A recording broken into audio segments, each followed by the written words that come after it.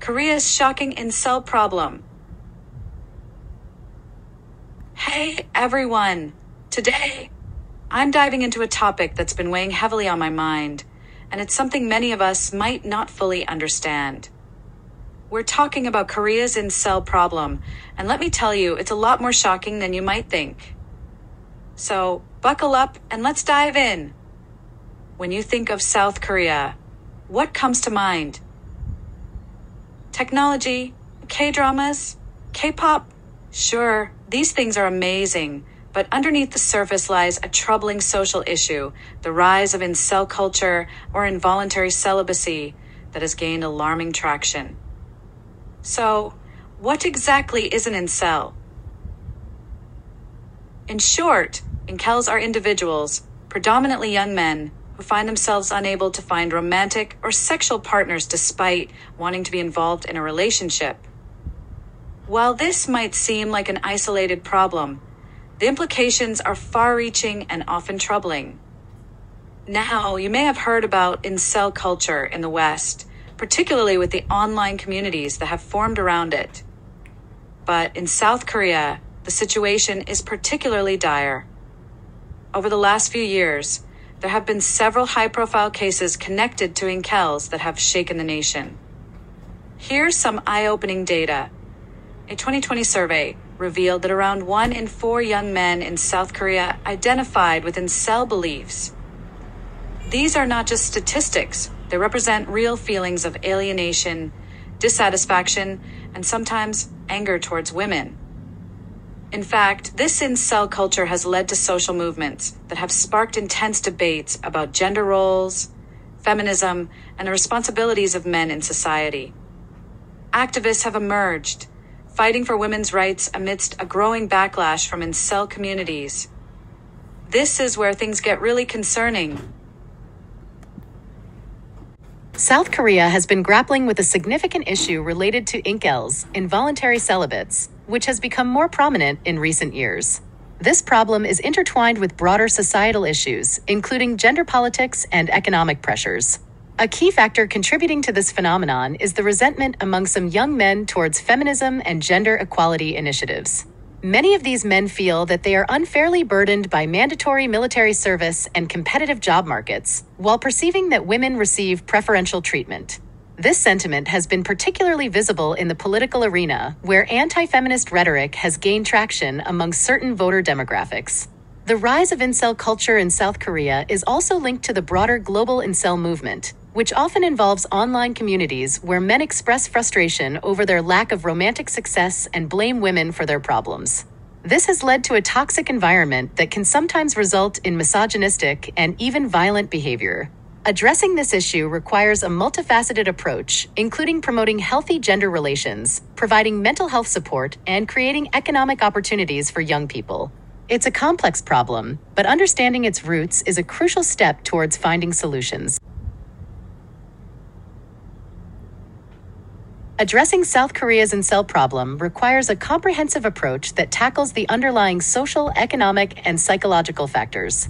Here are some potential solutions. 1. Promoting gender equality and healthy relationships. Education and awareness. Implement educational programs that promote gender equality and healthy relationships from a young age. This can help challenge harmful stereotypes and foster mutual respect. Public campaigns. Launch public awareness campaigns to address misconceptions about feminism and gender roles, emphasizing the benefits of equality for everyone. 2. Mental health support. Counseling services. Provide accessible mental health services, including counseling and support groups, specifically targeted at young men struggling with feelings of isolation and resentment. Online interventions. Develop online resources and interventions to counteract toxic online communities and provide positive support networks. 3. Economic opportunities. Job creation. Focus on creating job opportunities for young people, particularly in sectors that are struggling. This can help alleviate some of the economic pressures that contribute to feelings of inadequacy and frustration. Skills training. Offer training programs to help young men develop skills that are in demand in the job market, increasing their employability and sense of purpose. 4. Addressing military service concerns. Reform military service. Consider reforms to the mandatory military service system to make it more equitable and less burdensome. This could include offering more flexible service options or providing additional support for those transitioning back to civilian life. 5. Community building. Social programs. Create community programs that encourage social interaction and build a sense of belonging.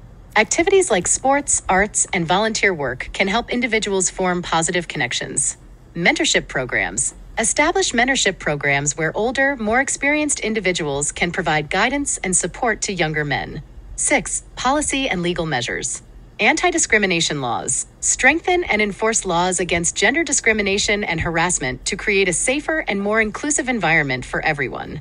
Support for victims. Ensure that there are robust support systems in place for victims of misogynistic violence and harassment. Yes, there is a connection between the incel problem and the broader issue of sexual abuse of foreign women in South Korea. Both phenomena are rooted in deep-seated gender issues and societal attitudes towards women. Key factors: misogyny and gender inequality. Both issues stem from misogynistic attitudes and gender inequality. Some men, feeling marginalized or threatened by gender equality movements, may express their frustrations through harmful behaviors. Cultural expectations and disappointment. Many foreign women come to South Korea with idealized views of Korean men influenced by K-dramas and pop culture. When reality doesn't match these expectations, it can lead to disappointment and, in some cases, exploitation. Digital sex crimes. The rise of digital sex crimes, such as hidden camera recordings and revenge porn, reflects a broader culture of disrespect towards women's privacy and autonomy.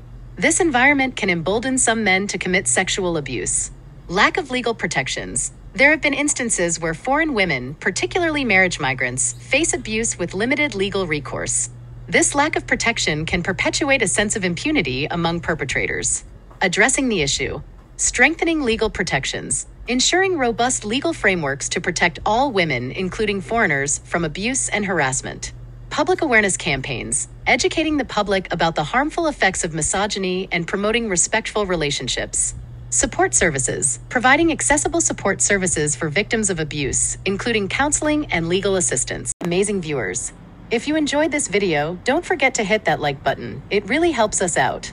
If you found the content valuable, consider sharing it with your friends or on social media.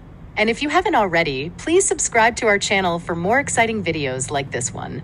Your support means the world to us. Thanks for watching.